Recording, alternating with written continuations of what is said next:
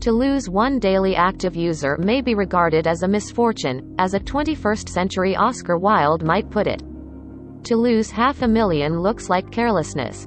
Media giant. But 500,000 DAOs wasn't the only thing Mark Zuckerberg has lost lately.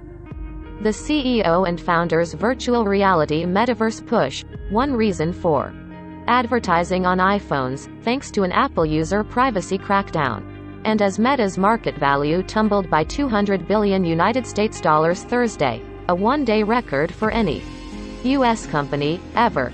Zuckerberg also lost a cool $29 billion in his own net worth.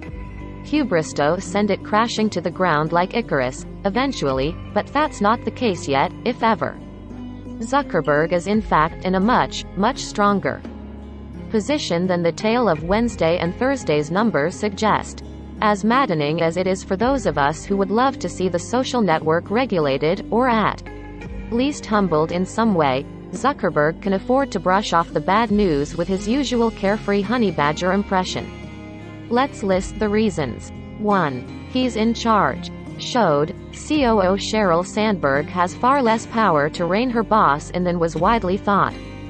Like a certain kind of tech founder these days, looking at you, Elon Musk and Spotify's Daniel Ek, Zuckerberg has successfully insulated himself from criticism to the point where he can simply ignore public outrage and tumbling share prices. At least for the foreseeable future. 2. The active user drop isn't as bad as it sounds. Users came during a quarter when the company was wrestling with an unprecedented double threat. A prominent whistleblower's revelations were followed by a US and Europe.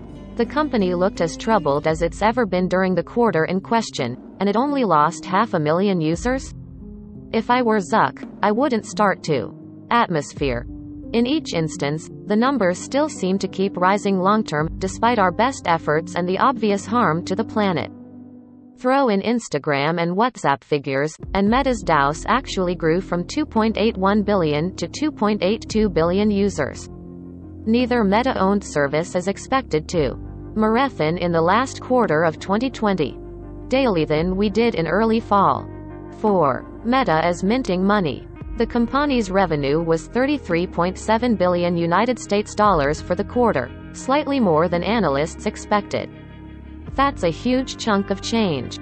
Sure, the $10 billion metaverse spend is concerning for investors, as is the $10 billion the company expects to lose in targeted ad revenue thanks to the Apple feature that.